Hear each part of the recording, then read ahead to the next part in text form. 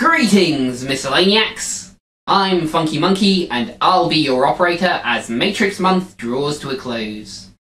Yes, we followed the fortunes of the one from humble office drone to saviour of humanity to its inevitable conclusion and sacrifice. But the story doesn't end there.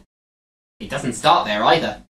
Yes, across video games, anime, and even a website, and of course the obligatory comic books, the Matrix franchise spread itself across every corner of pop culture. Which brings us to today's subjects, the Matrix Miscellany.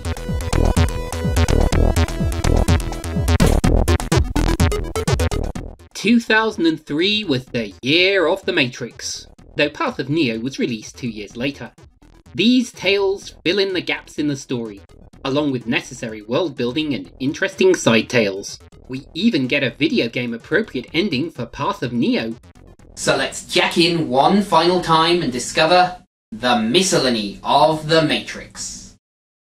The downfall of humanity begins with the trial of B166ER, a robot that killed their master, arguably in self-defense. He wasn't 3 laws safe.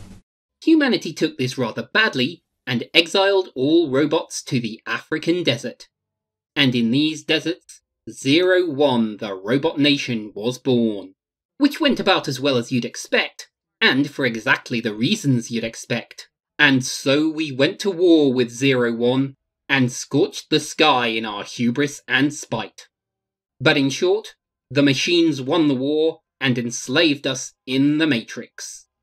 The machine plot is revealed when the hovercraft Osiris discovers giant machine drills upon the surface, directly above Zion. But oh dear, they were spotted. And so crew member Due must make a last trip into the Matrix to deliver the vital intel.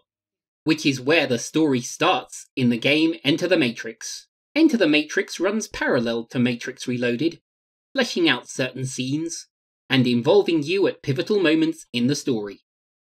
And for those who didn't like the ending of Revolutions, Path of Neo offers the smackdown that you were craving, in a way.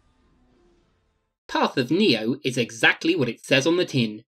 The entire tale, as seen from Neo's eyes, but with extra story stuff to fill out to a medium-sized game length. Now, I should mention that in 2006, The Matrix got its own massively multiplayer online game, but it only lasted about 3 years, and I never played it, and I know next to nothing about the storyline. Though in the course of my research, I did learn that it ended in 2009 with some of the story elements unresolved.